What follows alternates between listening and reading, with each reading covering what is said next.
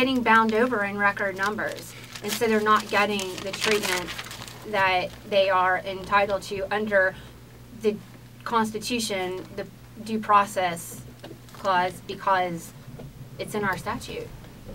Okay, gentlemen, thank you. This is going to end the press conference. We appreciate all of you. What does this have to do with Judge Hunter? It's over, sir. Thank you. Anything? All right, we'll take a break right here. We'll take a break on 12:30. The Buzz of Cincinnati. All right, thank you. Susanna, how do you spell your name? Here you go. Oh, thank you. You got copies for everybody? Yes. Thank you. Are you with the current law firm? Have you been able to continue your career? Right now, just considering all my options. Okay. One more, please.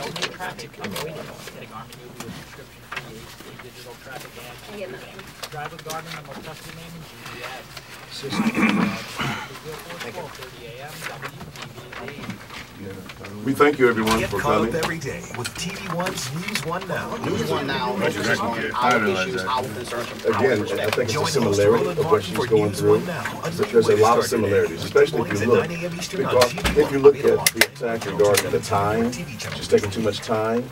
And, okay, if she's taking too much time, is it because she's making sure that the kids get fairly represented, not just rushing through? So I think that is the similarity that woke her up.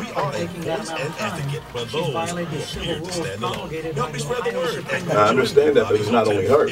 Have we investigated how many are out of time by John Williams? You know.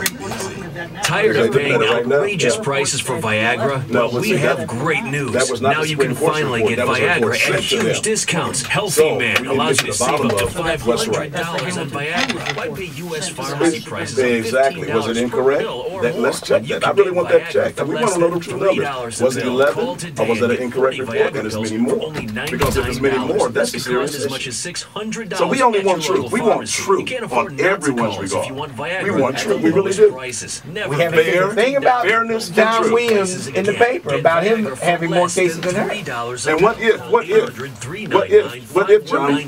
if John Williams had more cases at a time than Judge Hunter? Then what? That's a major issue. We want that answer. Easy and affordable. Operators are waiting at 800-399-5197. We don't really. The court is investigating. We don't have the means to go in and investigate it. And I would hope that everybody, that all the media would do their best to investigate it. 800-399-5197. That's right. Well, Judge Hunter's attorney, Jennifer Branch, she looked into it and she found that John Williams had more cases at a time. A true hometown lender since Okay. 1895. I think it's on Jennifer Branch's website. Okay, I think it's on her website. Please call my good friends. If that's the case, and we're going to do fair reporting, that needs to be reported because John Williams didn't get sued. Guardian Savings is now offering a refinance. No.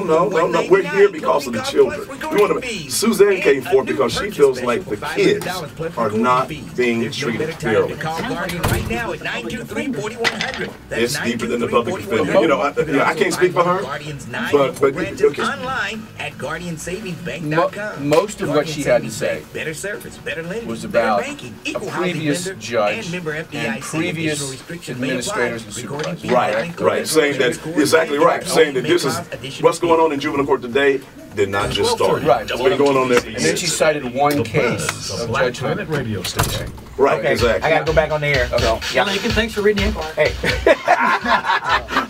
Thank you for just let coming. me read the truth. That's all I want to read is the truth. You got it right there? I just gotta grab my jacket. Okay. 12:30 WDBZ in the Buzz of Cincinnati. Lincoln Ware with you till 2 o'clock this afternoon. And press conference just concluded. Attorney Susanna Meyer, who had a tough time with the Hamilton County Public Defender's Office, and she laid it out there. And I mean, hearing what she had to say, it's like it's a conspiracy against the youth in Hamilton County. They're trying to railroad them, and you know, without fighting for their rights, they're just saying you're guilty, boom, right on through the system. They're not being represented fairly. That's correct, Lincoln. That's what we believe has been happening. We believe it's been happening for years. So everybody need to tune their ears in. If these youth are not being treated fairly, if they're not being given a fair chance of rehabilitation, just think. We have Ben Carson. You know, Ben Carson got in trouble as a youth. What if Ben Carson, who's being paraded by the GOP now because he's a great surgeon, he is indeed a great surgeon, what if he would have committed a crime in Hamilton County and got treated like we hear some of the youth here are being treated? That's what we want to make sure is not happening. And we're not going to stop with just an investigation by the county investigating itself. We are asking for the federal Justice Department to come in and really investigate what's going on in Hamilton County. What is the likelihood of that happening? Very likely. Okay. Very likely. You see, we're in touch with them right now. Yes, you know, the Supreme Court, their investigation, Hamilton County has 14,000 cases per judge that they adjudicate in a year. The average for the entire state of Ohio is 8,000. This, what we just heard here, explains why that number is so high coming out of Hamilton County.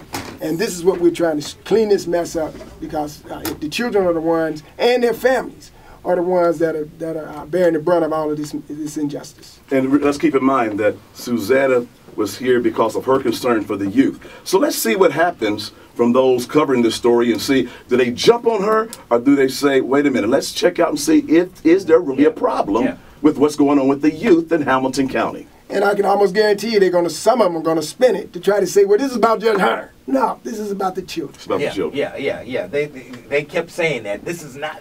Where's Judge Hunter? Judge Hunter. Yeah. So, okay.